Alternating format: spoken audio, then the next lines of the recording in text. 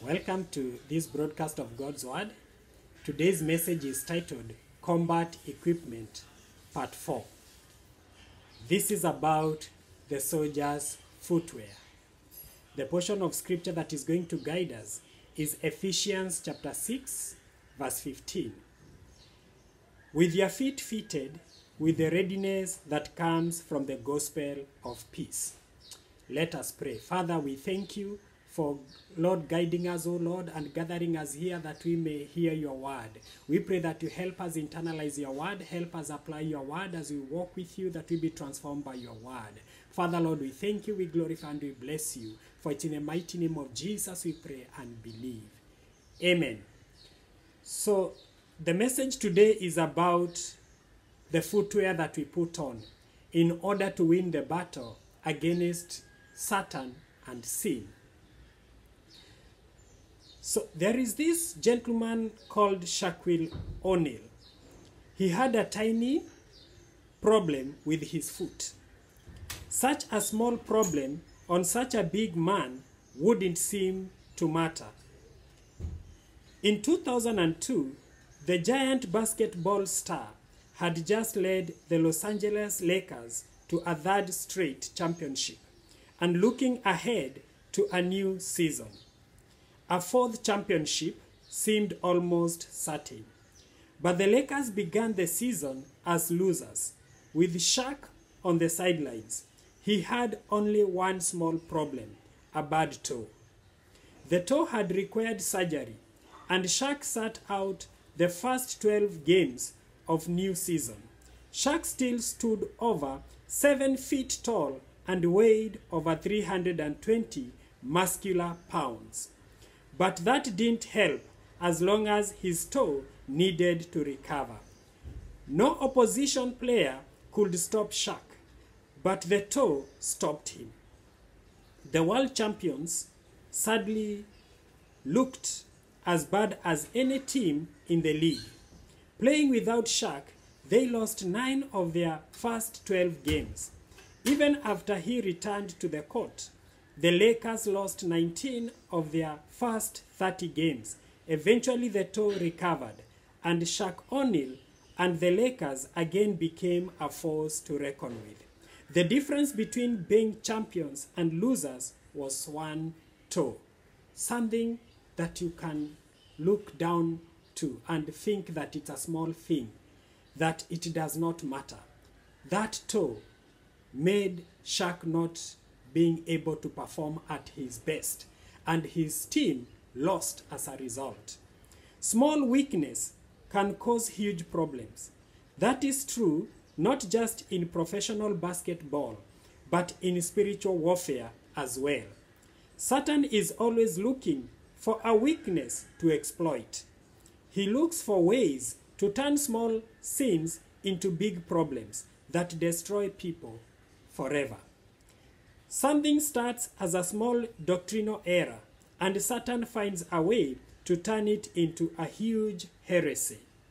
Something starts as a careless choice, and Satan finds a way to make it a deadly addiction. Something starts as a little quarrel between husband and wife, and Satan turns it into a grudge and a divorce. Something starts as a minor disagreement between nations, and Satan turns it into a war. Something starts as a little step away from God, and Satan turns it into the highway to hell. Satan is an expert in this. He looks you over, searching for a weak spot. It might seem small and unimportant, but Satan can use it to bring you down. With an enemy like that, partial protection isn't enough. You need total protection. When the Bible talks about spiritual warfare and the armor of God, it doesn't just say to put on a few parts of the armor to protect what you think is most important. It says to put on the full armor of God. It says to use every piece of equipment, covering every parts of the body that might seem less important, such as the feet, Ephesians chapter 6 verse 15 says to have your feet fitted with the readiness that comes from the gospel of peace. Proper footwear is key in winning battle. Even when the military are engaging the enemy, they must adorn themselves with the proper footwear. When the Bible talks about spiritual warfare against sin and Satan, it urges us to put on the full armor of God, including the right footwear. There may be areas of life that don't seem very important, but if we are careless in little things, Satan can use them to destroy us or make us ineffective in the service of Christ. To stay on your feet amid Satan's attack, to hold your ground against the devil, to march wherever Christ calls, and to triumph in the Lord, you need proper footwear. You need your feet fitted with the readiness that comes from the gospel of peace. A soldier needs proper footwear, not just for defense, but reasons, not only for defense reasons, but also to go on the offensive. The goal is warfare. The goal is that warfare is not just holding ground, but marching forward. Not just survival, but victory. Some of the great military campaigns of history depended on the ability of armies to move faster and further than their enemies thought possible, and the ability to march was helped by equipping soldiers with excellent footwear. Even today, we see the military is equipped with the proper footwear in order to be able not only to stand their ground in war, but also to march forward and win territory. The armies of Alexander the Great and Julius Caesar had brilliant leadership and excellent weapons. They also took good care of their feet. This enabled them to move swiftly and surely to outmaneuver opponents and to win amazing victories. Likewise, in spiritual warfare, the goal is not just survival, but victory. The aim is not just to avoid defeat, but to drive back the evil one and take territory away from him. To put it in another way, the aim is not just to resist Satan and avoid hell personally, but also to spread the message of eternal life to others, win them to faith in Jesus, and bring more parts of life under Jesus' life-giving rule. The readiness that comes from the gospel of peace is vital for defense and for offense. It enables you to stand firm and defend yourself when Satan attacks, and it enables you to go on the offensive and march forward to victory under Jesus' direction. When Ephesians chapter 6 verse 15 says, to have your feet fitted with the readiness that comes from the gospel of peace, what does it mean? For a soldier of Christ, readiness means that you are ready to stand firm and fight off Satan. It means you are ready to move into the enemy-occupied territory, win victories for Jesus, and carry out the mission he gives you. Where does such readiness come from? The gospel of peace. The word gospel means good news or glad tidings. In Isaiah 52 verse 7, the Bible says in Isaiah 52 verse 7, how beautiful are the feet of those who bring good news, who proclaim peace, who bring good tidings, who proclaim salvation, who say your God reigns. The gospel is good news because it is the glad message of peace. The footwear is very important. And much as the footwear is important to a soldier, it is also important to a soldier of Christ in order for us to win spiritual war against sin and Satan. And this footwear entails, number one, peace with God. And number two, peace in your heart. And number three, peace spread to others. Let us look at peace with God. In spiritual warfare, a soldier of Christ must wear combat boots of peace. Isn't that a contradiction? How can war bring peace? How can the footwear of peace serve as combat boots? Sometimes the best way to enjoy lasting peace is to first win a war that gets rid of a constant threat to peace. And sometimes the best way to win a war against a strong enemy is to make peace with a different enemy who is even stronger and who then becomes your ally in the war you need to win. Suppose you are a weak nation being attacked by a cruel, aggressive nation that won't leave its neighbors alone. The only way to have peace is war. The only hope of peace is to defeat that nation and be free from its aggression.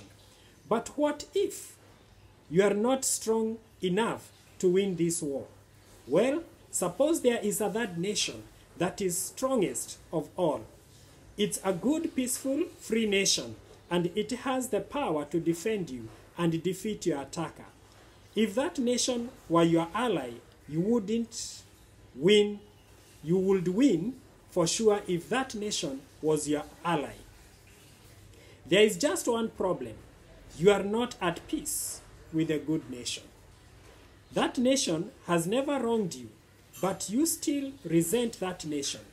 You have gone against its interest many times, and you have done various things to make yourself its enemy. This nation doesn't wish you ill. It isn't eager to destroy you, and it certainly isn't on the side of your evil enemy. But why should it help you if you remain at odds with it? Why should it help you if you remain at odds with it? If it wanted to punish you, it wouldn't even need to attack you directly. It could simply leave you to the cruelty of your vicious enemy. To win a war against the nasty enemy, your only hope is to get on peaceful, friendly terms with your good enemy. Peace with a good enemy is the key to winning the war with the evil enemy. The evil enemy here is the devil. And the good enemy, not that that nation is enemy to us or it has any grudge with us, but we have grudge against that strong, peaceful, free nation because we go against its interest. Every time you do something that is contrary to the word of God, you are acting contrary to the interest of the kingdom of God. And it's only God who has the power to overcome the devil. Remember, Satan is a spirit, and we are in a lesser position than spirits. There is no way you can be able to fight Satan on your own because Satan is a spirit. And you cannot fight Satan with a physical weapon. You can only fight Satan with a spiritual weapon. And you can only get this spiritual weapon from God. Satan is an aggressive enemy. War against Satan is the only means to lasting peace, and making peace with God is the key to winning the war against Satan. Satan is stronger than we are, but God is stronger than Satan. The Lord will defeat Satan for us, but only if we are at peace with God. But how can you have a peace treaty with God if you are his enemy? People who sin and go against God's will, that is, all of us, are by nature God's enemies. Romans chapter 5 verse 10. Once we have made ourselves God's enemies, we are doomed unless God deals with our offenses, forgive our sins, and make us his friends again. This is exactly what God has done through the suffering and death of Jesus Christ. Jesus paid the price for our offenses, making peace through his blood, shed on the cross. Once you were alienated from God and were enemies in your minds because of your evil behavior. But now he has reconciled you, made you his friend by Christ's physical body through death. That's what the word of God tells us in Colossians chapter 1, verse 21 to 22. That we were once enemies with God in our minds. Why were we enemies? Because we are the descendants of Adam, who sinned against God in the Garden of Eden, in Genesis chapter 3, verse 1 to 6. And therefore, that sin brought separation between us and God. And when we are separated from God, Satan then is available to deal with us. And he came to steal, to kill, and to destroy us. Jesus told us in John chapter 10, verse 10, that Satan came but to steal, to kill, and to destroy. But Jesus came that we may have life and that we may have it more abundantly. Therefore, when we are not at peace with God, through the blood of Jesus, the blood of atonement that pays for our sins and reconcile us back to God, then Satan will execute his mission upon us, which is to steal, to kill, and to destroy. Therefore, we need to be at peace with God. Even after we have gone against God and done all sorts of damage, the Lord chooses to pay for the damage himself instead of requiring us to pay. He chooses to offer us peace treaty instead of wiping us out or letting Satan wipe us out. This peace treaty, this new covenant, is how we can stop being God's enemies and be his friends instead. In this friendship, this alliance, we no longer face Satan on our own. When we have peace with God, the Lord fights on our behalf. Peace with God is the key to winning the war against Satan. And once that war is won, we will have eternal peace and joy with no more grief or pain. Do you have peace with God? Have you accepted his peace treaty through faith in Jesus' blood? Peace with God and an alliance with him is entirely the work of Jesus. Accept his treaty by trusting Jesus. It is a horrible offense against the Lord to despise and reject his peace treaty after he has paid for it with his own blood. If you reject Jesus, you have no protection from Satan and no defense against God's anger. So trust God's treaty. Accept by faith what Jesus has done, and God will be your ally and defender.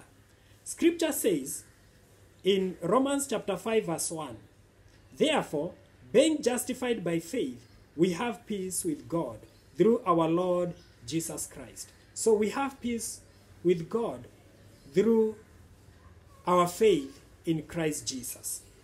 God is no longer an enemy, but our best friend. The word of God tells us in Romans chapter 8 verse 31, if God is for us, who can be against us? Even Satan himself can't stand against us if we are at peace with God. If God is for us, Satan cannot stand against us. The good news of peace with God equips our feet with readiness. This readiness is like wearing footwear with spikes. Dig in and stand firm against Satan. Don't slip and slide around. Be sure of the gospel. Don't change your mind. Keep believing in Jesus. Don't change your mood. Keep rejoicing in peace with God. The sturdy footwear of readiness enables you to dig in your spikes and stand firm. This footwear also enables you to march against Satan in all types of territory. Go on the attack against the evil one. Rescue others from his clutches. Enlist them in God's army. Scripture says in 1 Peter chapter 3 verse 15, always be prepared to give an answer to everyone who ask you to give the reason for the hope that you have, always being ready to witness for Christ. Always prepared, always ready. Have your feet fitted with readiness to share the gospel of peace with others. Tell how they can escape Satan's attacks and defeat him by accepting peace with God through faith in Jesus. That is the message of the gospel. Tell others what things Christ has done for you. Tell others that salvation is only found in Christ Jesus. Acts chapter 4 verse 12. Salvation is found in no other, for there is no other name given under heavens upon which man must be saved but the name of Jesus. Tell others about this peace treaty with God so that they may enter that peace treaty, so that they be able not only to escape hell but also to overcome sin and Satan. So let us now look at inner peace. Peace with God is an objective reality based on the work of Christ and the new covenant treaty established by God. This objective reality also produces the subjective experience of inner peace. When you know God is your friend, you have peace inside that is beyond anything words can explain. The Bible says in Philippians chapter 4 verse 7, the peace of God, which transcends all understanding, will guard your hearts and your minds in Christ Jesus. The inner feeling of peace depends on the outer reality of peace with God. Some people try to make you feel better without actually making anything better. They like to say peace when there is no peace. Ezekiel chapter 13 verse 10. Nothing can really set your heart at peace except to know that you are right with God. Peace devoid of God is not peace. For peace with God is the real peace. Peace with God is the key to inner peace. If you are not right with God, if you are his enemy, you can't be truly calm. The Lord will give you an anxious mind, eyes weary with longing, and despairing heart. You will live in constant suspense, filled with dread, both night and day, never sure of your life. Deuteronomy chapter 28, verse 65 to 66. God will do that in the Old Testament, but in the New Testament, we have peace with God by faith in Christ Jesus. Romans chapter 5, verse 1. Have you believed and received Christ as the Lord of your life and personal Savior? Inner turmoil is often a symptom of being at odds with God. There is no peace, says the Lord, for the wicked. Isaiah 48, verse 22.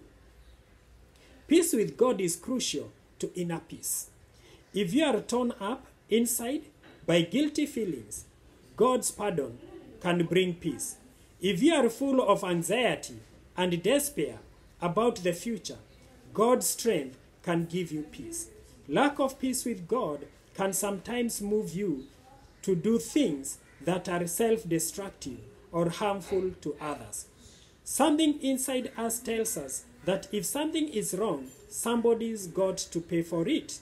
So we either put ourselves through needless suffering or make other people suffer by being cruel to them. But if you know that Jesus has suffered for you and paid the price to give you peace with God, then you have inner peace. This inner peace replaces guilt with assurance, anger with compassion, fear with courage, despair with confidence. That is what peace with God does. It gives us inner peace. It replaces guilt. It gives us assurance. Anger is replaced with compassion. Fear is replaced with courage. And despair is replaced with confidence. That is what peace with God does to us. When God makes a peace treaty with you and you feel his peace in your heart, you become a fearless warrior for God. Satan loses his ability to intimidate you. Satan will attack your heart, but if your feet are fitted with the readiness that comes from the gospel of peace, your inner peace will stay strong. Thorns and sharp stakes and cruel snakes cannot pierce feet that are protected by peace. Jesus says in Luke chapter 10 verse 19, I have given you authority to trample on snakes and scorpions and to overcome all the power of the enemy. Nothing will harm you. So that is what peace with God does to us. It gives us inner peace. And now let us look at spreading that peace. As we receive peace with God and experience inner peace, we must spread this peace to others. Wear those combat boots of peace. Stand strong against Satan. March forward against him and bring other people the good news of God's peace treaty. In spreading peace, begin at home. Make sure you are at peace with God and that your heart is ruled by peace, not by restlessness and combativeness. Make sure you are at peace with family members and fellow Christians. You can harm yourself and others if you go on the march in campaigns for various causes without the footwear of peace. Your only result may be to upset others and to get upset yourself. When you are truly at peace, you might still upset people, but not as often and only for the right reason. The Bible says in Hebrews chapter 12 verse 14, make every effort to live in peace with all men. It is possible as much as it depends on you. Live at peace with everyone. That's what the Word of God tells us in Romans chapter 12 verse 18. Jesus says in Matthew chapter 5 verse 9, blessed are the peacemakers, for they will be called sons of God. In a war, it's especially important that you be at peace with others who are on your side. Fight the enemy, don't fight each other. If members of a military unit are lobbing grenades at each other and shooting at their fellow troops, how can they ever defeat the enemy? They are defeating themselves. The Bible tells church people who bring lawsuits against each other that in 1 Corinthians chapter 6 verse 7, that the very fact that you have lawsuits among you means you have been completely defeated already. Because you are supposed to have peace with God, and you are supposed to have that inner peace and spread it to others. William Garner says that church people bickering with each other are like Navy shipmates arguing with each other while an enemy is drilling a hole in the bottom of their ship. Satan loves to stir up disputes among Christians. Arguments with fellow believers might not always seem so serious, and it begins with a little gossip here, a little grudge there, a little dispute over music now and then. But remember, Shaquille O'Neal told, a tiny foot problem can turn a champion athlete into a loser. A tiny lack of peace in the conscience, a tiny lack of peace with fellow Christians can make our feet vulnerable to injury and disable our effectiveness against Satan. God's people must be at peace with their own hearts and at peace with each other in order to stand up to Satan's attack and march against him. So we receive this peace by the blood of Jesus, which was shed on the cross to atone for our sins. So we receive this peace with God. And when we have this peace in our hearts. Now we are expected to spread that peace of God to others. So in application, Christians, let's unite with each other and proclaim God's gospel of peace to the world. Are your feet fitted with the readiness to take back territory from Satan and win people for Christ? Don't be slowed by those who say you shouldn't call people of other cultures and other countries to Christ. Jesus says, go make disciples of all nations. Matthew chapter 28, verse 19. Don't be held back by those who say all religions are equally helpful and who say you should leave everyone to their own religion and not try to lead them to faith in Jesus. Jesus does not say every religion works equally well. Jesus says in John chapter 14, verse 6, no one comes to the Father except through me. So, why let people get held up in religions, knowing very well that they will die and go to hell? Because the only way to heaven is through Christ Jesus. Because sin cannot be gotten rid of by religion. And remember, we are sinners not because we sin. We are sinners because we are descendants of Adam, who sinned. And therefore, we died spiritually to God. Our spirits can only become alive again to God by believing and receiving Jesus as the Lord of our life and personal Savior. The Word of God tells us in John chapter 1, verse 12, that to those who believed him, to those who received him, to them he gave the right to become children of God. So it is only Jesus who makes our spirits that are dead to God to become alive again to God. And it's only Jesus who is the only way to God. Any other way is a falsehood from the devil, so that people may die and go to hell without salvation. For salvation is found not in religion, not in the keeping of the law of Moses.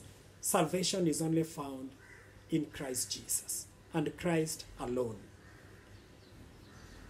Religion doesn't give peace with God. Only Jesus does. Religion doesn't give lasting inner peace. Only Jesus does. Religion doesn't have the power to defeat Satan. Only Jesus does. Religion does not give eternal life. Only Jesus does. Religion doesn't have the power to bring world peace. Only Jesus does. World peace will occur only after Satan has been defeated. His lies have been debunked, and Jesus comes again to bring the whole world under his reign of peace. True peace comes only through the gospel of peace.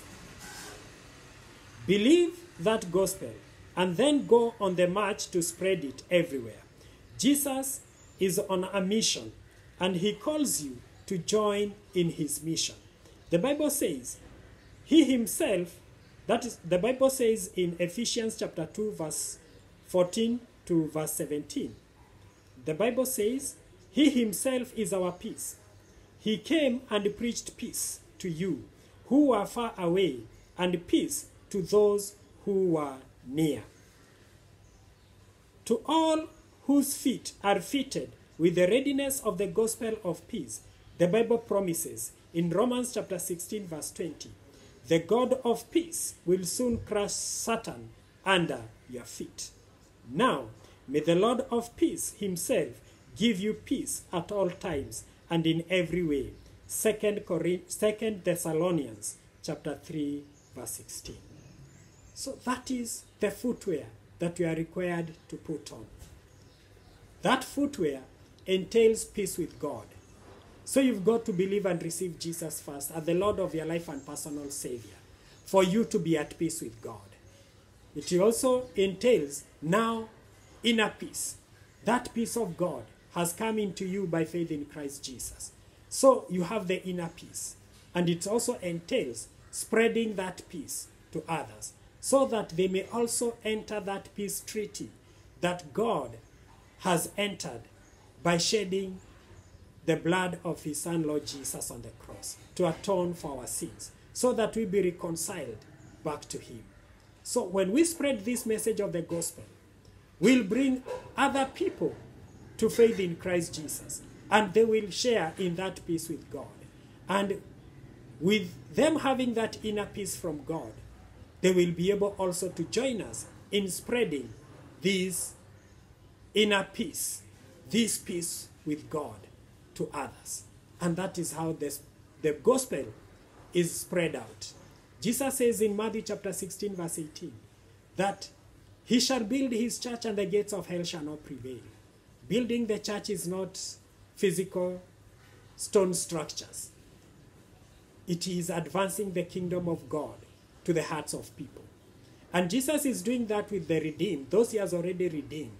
Those who have already received the peace of God by faith in him are the ones he has commissioned to take that gospel of peace to other people who have not heard it, so that also they may hear the truth, so that this truth of the gospel may set them free, free from Satan and free from sin. And as we have come to the end of today's message, as usual, I'll give you, if you're there and you have never given your life to Christ, you have never experienced this peace with God, this is your moment. You can never have peace. You can never draw peace from anything that is in this world. You can only draw peace from God. And this peace is in Christ Jesus. You can only receive it by faith in Christ Jesus. And when now you have it, you have now that peace to share with others, to witness for Christ, so that they may also receive the peace that you have also received, peace with God. So therefore, this is your moment to receive Jesus as the Lord of your life and personal Savior, so that we be reconciled back to God, so that when you die, your spirit will go to heaven and not to hell. For the word of God tells us in Hebrews chapter 9, verse 22, that there is no forgiveness of sins without the shedding of blood. And apparently the blood of sinners, the blood of people, the blood of the sinner cannot pay for his sins. Neither could the blood of animals pay for the sins of people. It would only cover their sins in the Old Testament. But now Jesus has come, and the word of God tells us in John chapter 1, verse 29, that behold, he is the Lamb of God who takes away the sins of the world. He will take away your sins when you believe and receive him as the Lord of your life and personal Savior. So that when you die, you will wake up to be ushered into heaven. The word of God tells us in Hebrews chapter 9, verse 27, that it is given for one to die once, after that, judgment. If you die having not believed and received Jesus as the Lord of your life and personal Savior, you will die with your sins on you, and you will only wake up for judgment. And your judgment is already as good as concluded. If you die having not believed and received Jesus as the Lord of your life and Savior. Satan is judged already. Sin is judged already. But human beings are not judged because they have the opportunity to receive this message of peace with God. They have the opportunity to believe and receive Jesus. But after one has died, then they have wasted that opportunity. They will only wake up now for judgment. So if you die having not believed and received Jesus, you have already judged yourself. Not worthy of entering heaven, but worthy of spending your eternity in hell with the devil, in the hellfire. So therefore, my brothers and sisters who are listening to me, and you have never given your life to Christ, you've been held up in some form of religion, know this, that salvation is only found in Christ Jesus. The word of God tells us in 1 John chapter 5, verse 11 to 12, that this is the testimony, that God has given us eternal life, and that life is in his Son. Whoever has the Son has life. Whoever does not have the Son of God does not have life. So that is what it is. And this is your moment to receive this eternal life. So I'll make this prayer, and then you repeat after me, and you'll be born again. You mean it in your heart. God is not so much interested with the words. as he is with the condition of your heart, as he is with the attitude of your heart when you make this prayer. So therefore, mean it in your heart as you make this prayer, and you will be born again to God. Repeat after me. Lord Jesus, I believe I'm a sinner, and you died for me on the cross. This day, I open the door of my heart. I welcome you to come in, forgive my sins, and be the Lord of my life and personal Savior, and write my name in the book of life. In Jesus' name I pray and believe. Amen. If you have made that prayer, you are now a born-again Christian. Now you need to look for a Bible-believing church, because you need to grow with other believers in Christ. And you also need to invest in a Bible, because the Word of God is the food for the Spirit. The Word of God will help you grow spiritually. So you need to be reading the Word of God every day, and to be applying the Word of God in every area of your life. And where do you begin in the Bible? You begin from the Gospel of John. Why the Gospel of John? The Gospel of John reveals to you who Christ is. And as you continue reading the Gospel of John, you read it chapter by chapter. Don't read your Bible randomly. Read your Bible systematically. So let the Gospel of John be your beginning point in reading the Bible. And as you come to the end of the Gospel of John, the next book is the book of Acts. The book of Acts will show you how believers in Christ were baptized by the anointing power of the Holy Spirit, so that you may desire also to be baptized in the anointing power of the Holy Spirit. You'll only need to pray and ask Jesus to baptize you with the power of the Holy Spirit, and he will do that. You'll be empowered, because he has promised in Acts chapter 1 verse 8 that we shall receive power when the Holy Spirit has come upon us, and we shall be witnesses to him in our Jerusalem, all Judea, Samaria, and to the uttermost part of the world. So Jesus will baptize you with his Holy Spirit power, and you will be able to live victorious Christian life. You will be able to do the things that you will see believers in Christ doing in the book of Acts, laying hands on the sick, and the sick receive their healing, binding and casting out demons, as you advance the message of the gospel to others, so that others also may enter this peace treaty that God has made by shedding the blood of Jesus on the cross, so that they may also have peace with God, may have peace in their heart, and may spread out peace to others, so that they may have their feet shod with the gospel of peace. That is peace with God, peace in our heart, and peace spread out to others. Now, as we have come to the end of today's message, may the Lord bless you until we meet again. Amen.